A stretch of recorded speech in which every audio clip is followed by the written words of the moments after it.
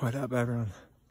So, when you get to a point where you need to stop, I'm gonna stop right now, but you're cutting the cactus, we're trying to get the stem out, the root, like that.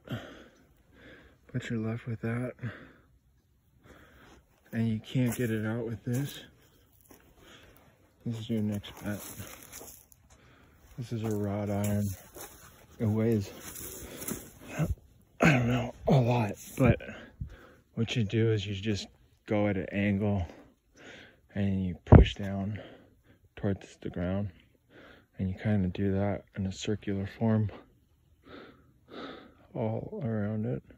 You'll eventually pull the whole thing out with that, but it's the weight of your body that's pulling this out.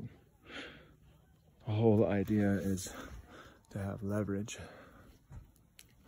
Big picture, small picture, whatever picture. All right, so this is how to replant a cactus, part 2. All right, later.